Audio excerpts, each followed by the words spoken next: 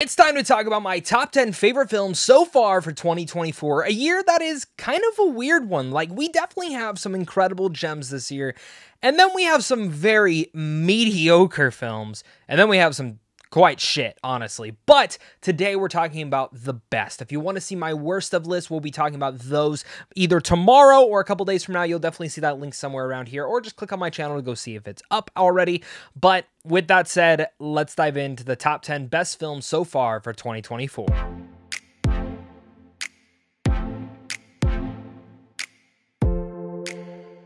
Coming in at my number 10 is Hitman. Hitman is an incredible Netflix film that only gets better on rewatches. I think at this point I've watched it about 3 times, and each time it has gotten better for me. I think the first time I watched it, I thought it was pretty good, but didn't live up to the expectations of what some people were saying coming out of the festival circuit last year.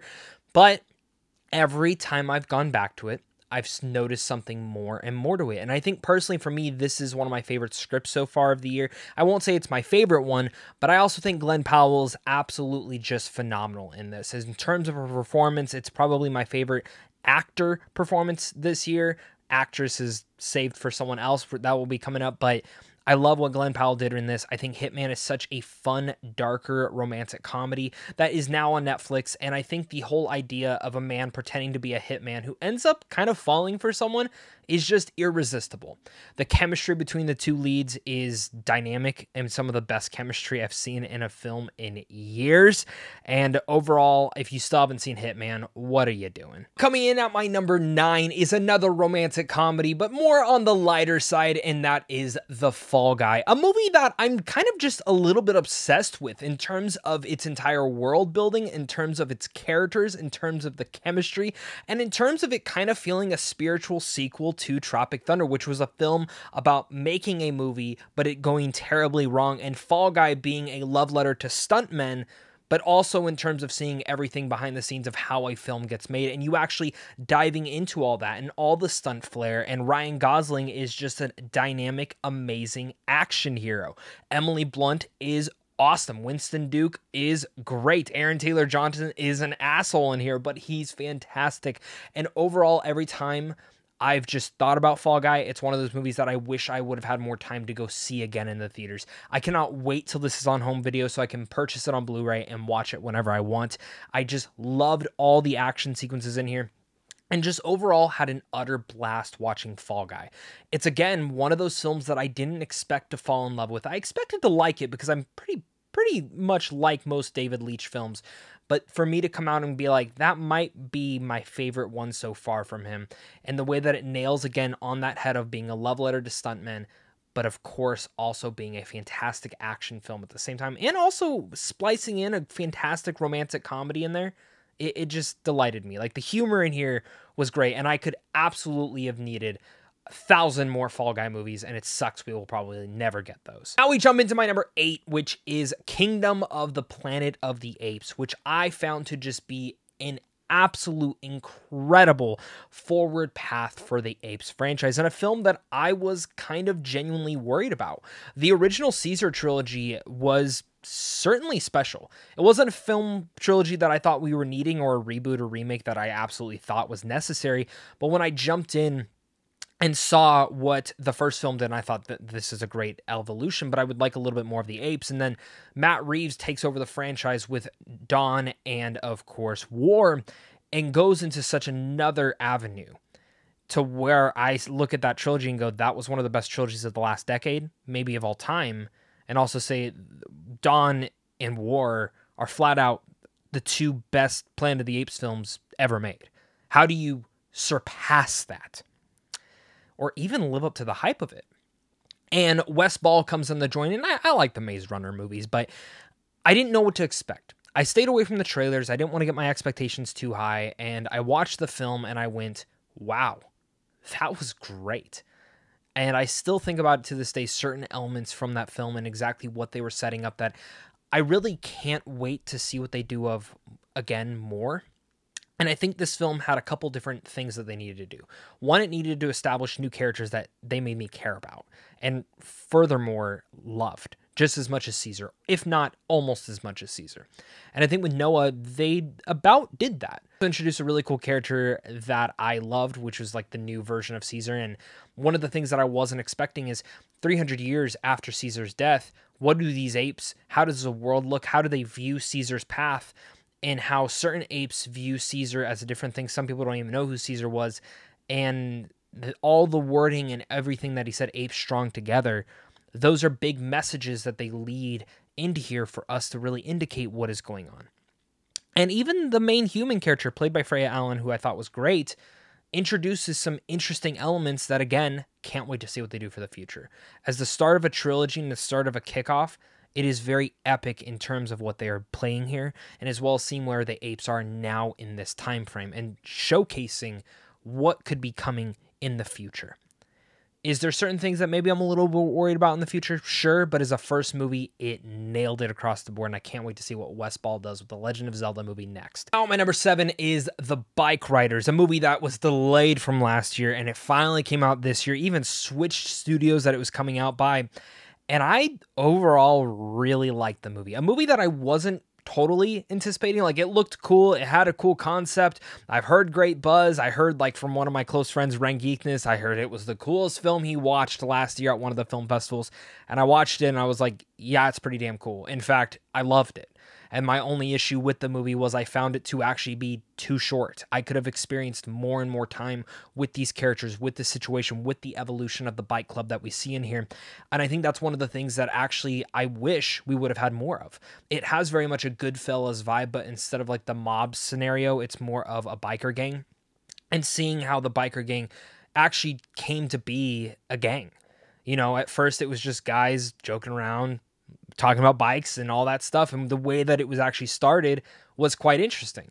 But what happens when more and more people join and more people decide what this club should actually be about, I think it changes a lot of the dynamic, and it was one thing that I wasn't anticipating.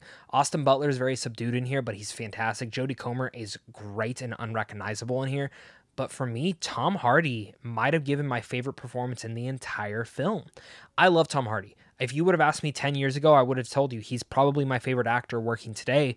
And as of lately, like, he just hasn't really hit the mark for me, not in terms of like what he's done, because he's always great in every movie, but just the projects that he's decided to do. And I'm so happy that, like, when I watched The Bike Riders, I was like, this is the Tom Hardy that I love. These are the performances I love from them. These are the roles I love from him. And it was such a refreshing take to see that.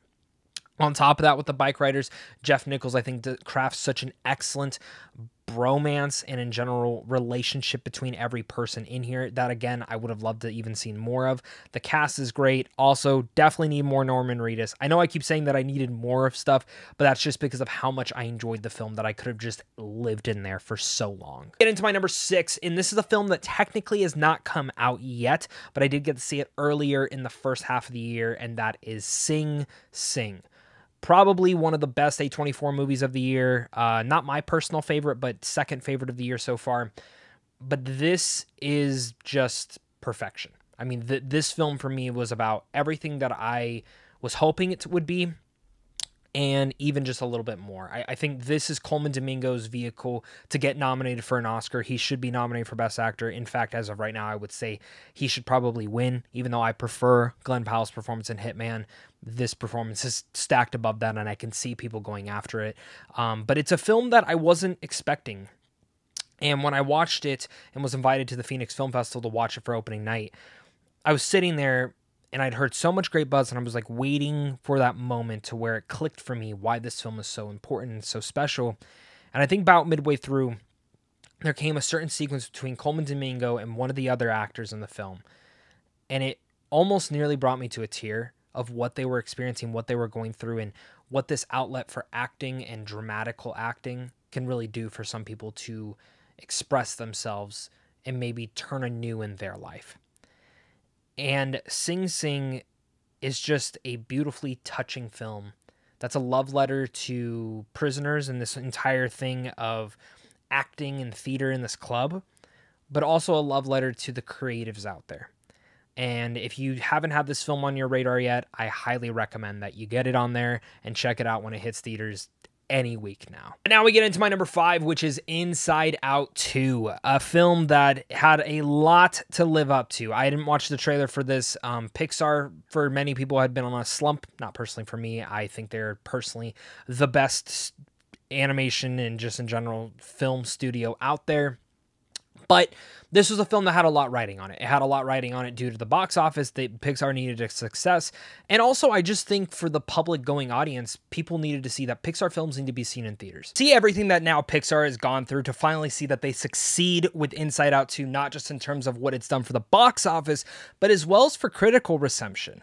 I, again, think, just like I said in my review, I found that Inside Out 2 is very much the Toy Story 2 for this franchise, and I hope going forward, if they were to do another Inside Out, I think they could have climaxed on such an emotional ending, because each of these films are emotional. The first one a little bit more because of Bing Bong, but the second film, just in terms of the anxiety and everything going on right at the end, when it kind of has its depiction of an anxiety attack.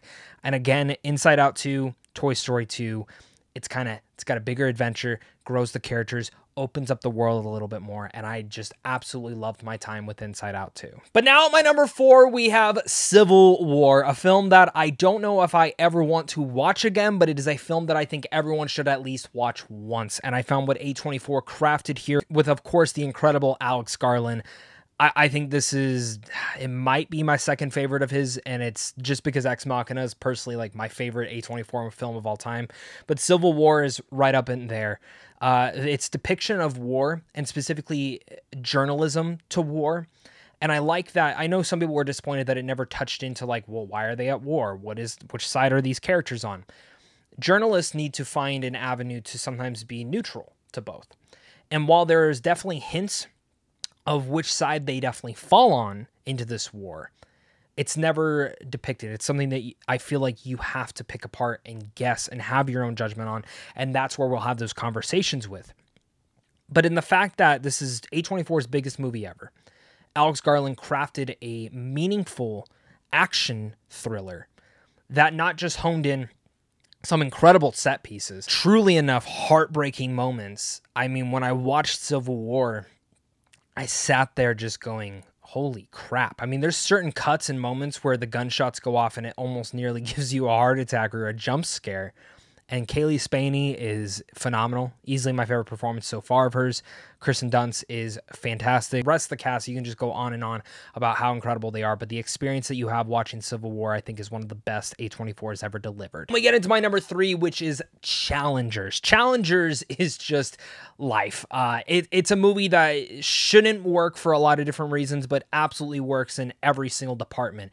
Whether it is its entire structure or whether it's even its entire avenue of creativity when it comes down to the script itself, or even the damn score from Nine Inch Nails. Like, the fact that, like, you look at this score and it feels like something that should be out of a straight action movie, but it plays out so phenomenally well during the tennis matches and as well during just arguments between characters. Challengers nails all that, and it's a very frustrating and toxic movie that touches on to different toxic relationships in our lives, whether it's professional, whether it's personable, whether it's friendship-wise. And that's what I love about this, is that while the trailers make it look like a love triangle, the best way you can put it is like, this character likes this person for this reason, but actually hates this other person. This person loves this person for this reason, and maybe they hate this other person. And this triangle that you kind of get there and what each character is really wanting, I think is one of the reasons that I love to revisit this movie. I love to check it out. I love to just think about it. And while it may not have been the sexiest movie that everyone saw this year, I think it is one of the most intense movies I have watched this year.